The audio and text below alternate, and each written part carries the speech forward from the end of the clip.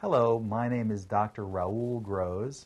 I'm a neurologist with neuroscience consultants in Aventura and Miami Beach, Florida.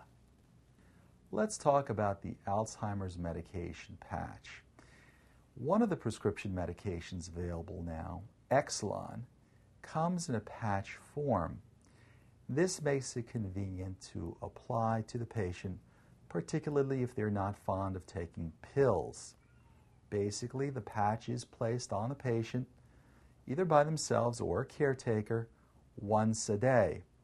And it supplies the medication Exelon, an acetylcholinesterase inhibitor, which can be used for mild to moderate or even now severe Alzheimer's, can be used to treat this condition. Nice thing about the patch is it really provides a novel delivery system for these type of medications.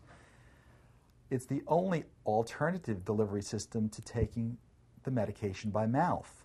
And so it really provides a very exciting way of delivering the medication to the patients.